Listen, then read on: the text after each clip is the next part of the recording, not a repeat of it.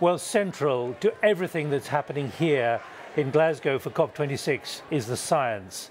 For once, almost no voices are questioning anything.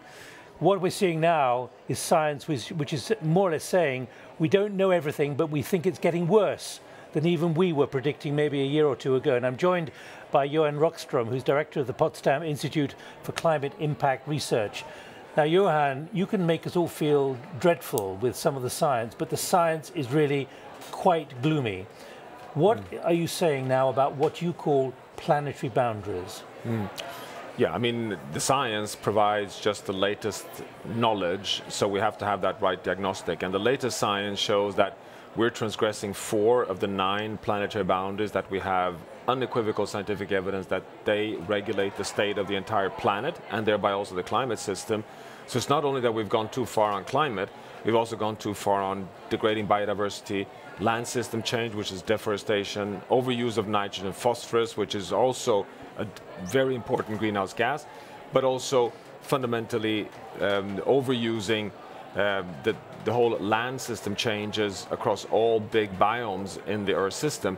And this puts at risk the stability of the Earth system, because the setting scientifically of the planetary boundaries is to avoid crossing tipping points. And we know today 15 to 20 big biophysical systems that, if they stay in the right state, support us by cooling and dampening warming. So nature helps us at the moment? Nature helps us. In fact, nature, we have quantified this, the IPCC confirms this, that 56% of the emission of greenhouse gases caused by fossil fuel burning are taken up in ocean and land-based ecosystems. So far, the Earth system has been so resilient that it's been able to stay in a Holocene. Holocene is the period since we left the last ice age that has been the prerequisite for civilizational development as we know it.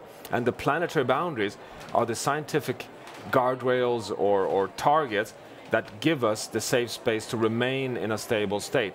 Now that we have passed 4 of them, we start seeing the invoices coming back to the economies. And that's why we see larger frequency and severity of extreme events. We see tipping points actually very likely having been crossed already in the Arctic, in parts of tropical coral reef systems, in West Antarctic ice shelves, which very likely have already started to irreversibly move in a direction that gets just less and less able to provide life support for us humans, but also stability for the planet. So we're really in a danger zone. In fact, it's what we today define as a planetary emergency, because if we continue pushing these systems further, we are at risk of unleashing even further tipping points, which would lead from dampening and cooling to self-amplifying and warming. And that's exactly what we have to put all our efforts to avoid. That's the kind of the ultimate risk analysis, to avoid crossing tipping points that would lead to irreversible change. So just to be clear, what you're saying is tipping points you thought were somewhere in the future, we're now beginning to pass them much quicker than we expected. That's correct. Scientifically, we know of in the order of 15 big tipping point systems. We published just 1.5 years ago an analysis showing that 9 out of these 15 are showing signs of instability. Not that they've crossed tipping points, but that they are approaching tipping points. Among those 9s, you have the Arctic sea ice, the Greenland ice sheet, the overturning of heat in the North Atlantic, the Amazon rainforest, the West Antarctic ice shelf, tropical coral reefs, permafrost systems, large biophysical systems. And among those 9, we can, unfortunately, scientifically, declare the first victims already in terms of very likely having crossed tipping points already at 1.1 degrees Celsius, and that is the Arctic sea ice, that is tropical coral reef systems, and that's the West Antarctic ice shelf. So I would argue that we have, not only the science that unequivocally gives us the support for action, we have already, just from the observations in the real world, very, very strong, evidence that, now is the time to rapidly turn away from continued global warming. Is it accepted now, the direction of travel, or are you still fighting an uphill battle to get people to understand this?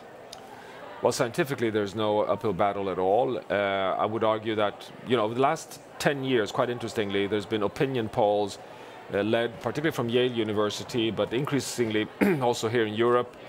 We find that 70% of citizens across the world are deeply concerned about climate change, they trust climate science, and they want climate action. So among citizens, there's since quite some time been much, much higher level of concern and awareness than we normally see in media or in politics. Here at COP26 in Glasgow, I think we've really turned a corner, because over essentially 25 COP meetings, we've always had this debate on the direction of travel. There's been groups of countries that have completely dug in. We've had basically trench wars. We've had complete stalled periods of days where all the negotiations have been postponed because of inability to even agree on whether or not we have a problem. Now at COP26, the direction of travel is not debated anymore. It's rather the pace of change, that we still have laggards versus we have alliances of more rapidly acting countries. So I think that's a really significant shift, that now we are, so to say, not questioning the science and the need to transition towards a fossil fuel-free world economy. We have, as we've seen just over the last few days, remarkable pledges on halting deforestation, the recognition that carbon sinks in nature are fundamental to deliver the Paris Agreement. Still, it's going too slow. Nations are not ramping up in line with science entirely, but it's rather the speed of change rather than debating the direction. Let me put to you, Johan, what has happened in the Northern Hemisphere summer period, whether it be in Siberia, in Maharashtra, in Central Europe, in Germany, what you saw in Lytton in British Columbia. What are you deducing now, those who are not reading your scientific papers, about the jet stream and the Gulf Stream, and what is therefore happening which is different to everything we've taken for granted up to now? Yeah, no, so this is science frontier. It is, if anything, what makes me and many of my colleagues most nervous of all, because it's not only that we have identified the tipping point systems in the Earth system, not only that we have identified that 9 out of 15 are moving in the wrong direction, it's also that we are learning more and more that these tipping element systems are connected in what we call cascades. So, what happened in the Northern Hemisphere in summer 2021 was not a series of extremes. These were super extremes. And the question is, how could it be that Lytton got 49.6 degrees Celsius of warming and then 2 weeks later burned down, when that is so far out of the normal that you can talk of, super extremes that are difficult to explain just as a freak event.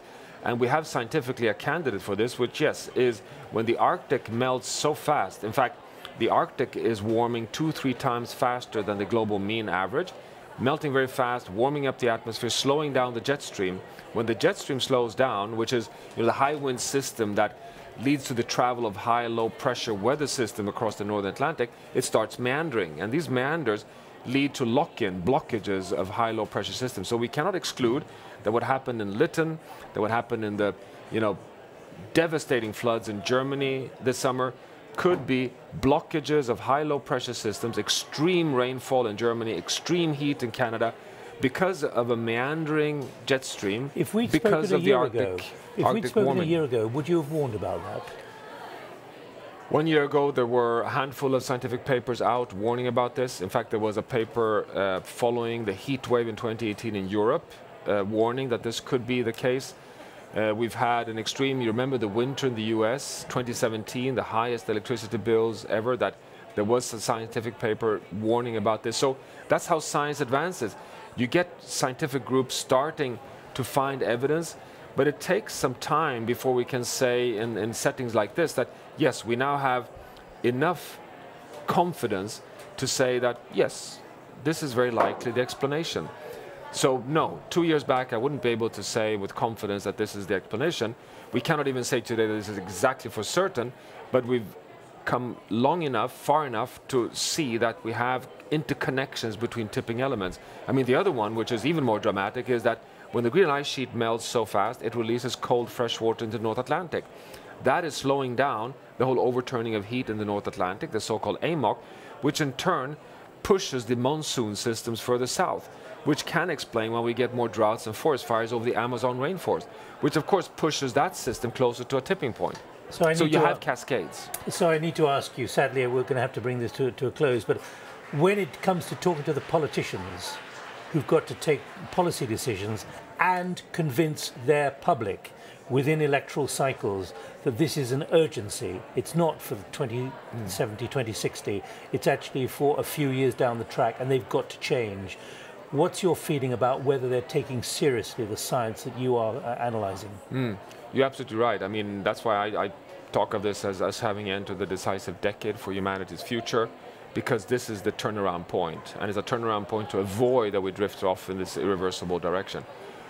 What I'm seeing here at COP with the political leadership is that this is starting to sink in, but not beyond the incremental leadership. That this is now a transformative moment, and it has to scale at the entire global level. I mean, that's the big drama now, that if it had been 20 years ago, we could have accepted 4, 5, 6 economies lagging behind. But now everyone has to sing the same tune at scale. So of course there's a drama here, and I really hope that the science is at the forefront as a constructive stress factor for that political leadership. Johan Rockstrom, thank you very much indeed. Thank you.